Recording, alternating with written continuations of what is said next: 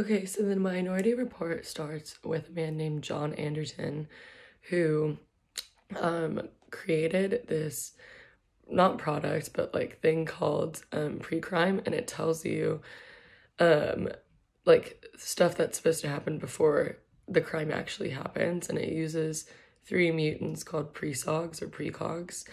And then it just kind of starts with Anderton meeting Whit Witter, which is like his like assistant almost, and they're using the pre-crime machine, and they find out that John Anderton, the creator of it, is supposed to murder this guy named Capellan. Yeah, Capellan.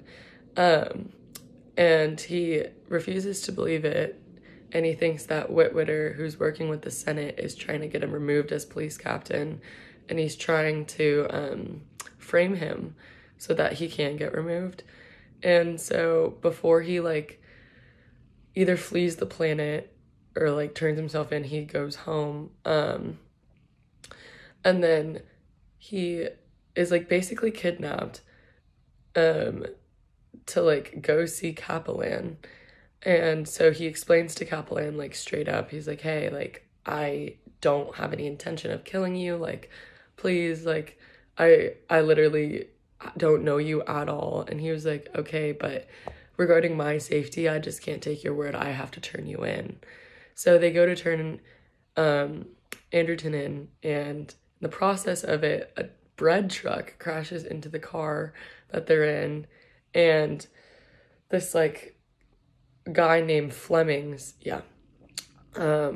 drags like Anderton out of the car, and he's like, here's a new identity, here's some money, like go read the Minority Report. And so Anderton's like, okay.